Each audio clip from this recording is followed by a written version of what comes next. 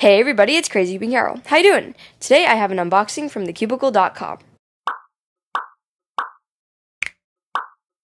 we actually get started with this unboxing, I want to give a big thank you to TheCubicle.com for sending me this package for free. Anyways, let's open it up. So in the package we have the YueXiao EDM and the Cubicle Labs Silk. Alright, so this is the YueXiao EDM. Alright, let's just open the package.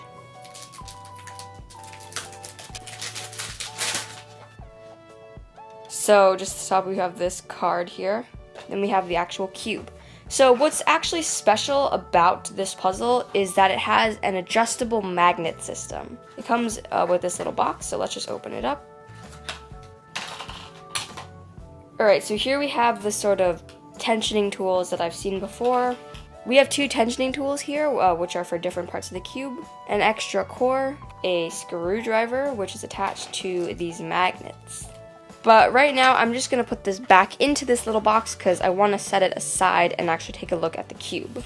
Alright, so here is the cube. It comes in this box, which I have seen before. Let's just open it up. Alright, and here's the cube. First thing I noticed is that it is pretty small, not like your normal 3x3. So yeah, I actually have just a regular GuoGuan YueXiao from a while back, but let's just try this out right now. So the first thing I'm noticing is that it is very hollow. Like if you just listen to it, it just sounds very hollow, and it's super light. It doesn't have a really buttery feeling. It's also pretty scratchy. If we just pop a piece out really quick, you can take the piece apart and you can actually see the magnets in this little slot right here, which is the cool adjustable part of this cube. Whoops. So that's actually really cool and unique. So I'm definitely going to have to play around with that adjustable magnet system. But just from my first impressions as of right now, I'm not really sure how I'm liking this cube. I like that it's smaller and light, but I don't like how hollow it feels. Like there are cubes that can be light but don't feel like hollow. I feel like I could crush this with my hands if I really wanted to because it feels very empty. It feels like a skeleton. Though I do really like the adjustable magnet system idea, and I just messed up an H-perm.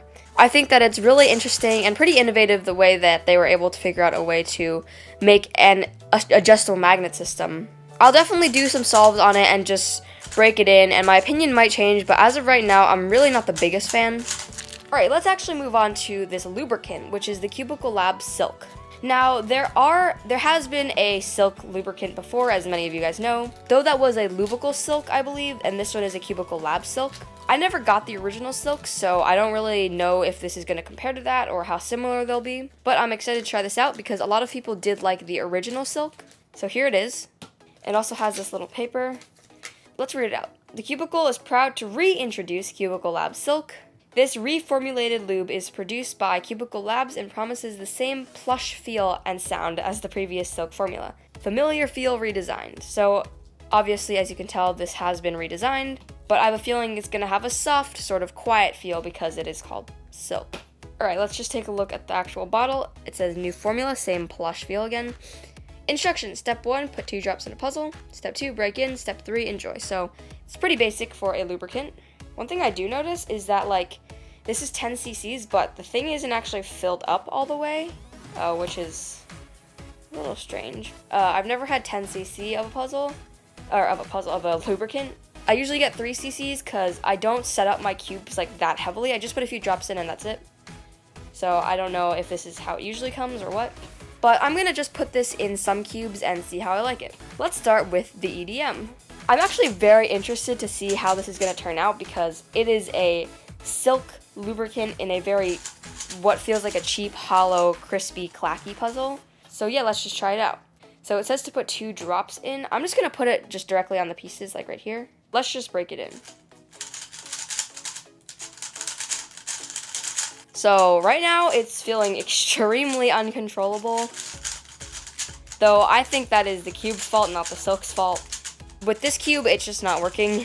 I don't know if I didn't put enough in, but I'm definitely not getting a soft feeling. Let's put it into my main cube, though I am a little afraid to do this because I did angstrom lube this puzzle. 1 drop, 2 drops. Alright, let's break it in. So yeah, I can definitely feel a different feeling on this cube than the YueXiao EDM. This one I can definitely feel what they mean by the plush feel.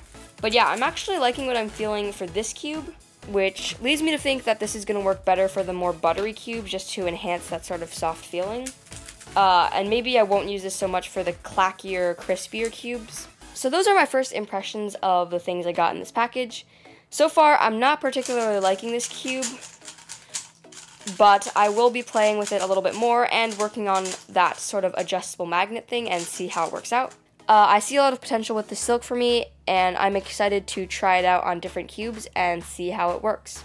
Stay tuned for upcoming reviews. I will be reviewing this cube later on, and will most likely be reviewing this silk as well. I feel like a lot of cubers don't do lubricant reviews, but I think they're pretty helpful. So yeah, that's about it for this video. Again, I want to give a big thank you to TheCubicle.com for sending me these things for free to test out. If you want to purchase these two things, I will leave links in the description box down below, and you can go and purchase them. But anyways, I really hope you guys enjoyed this video. If you did, make sure to like and subscribe. I'll see you guys next time on Crazy Bean Carol. Bye!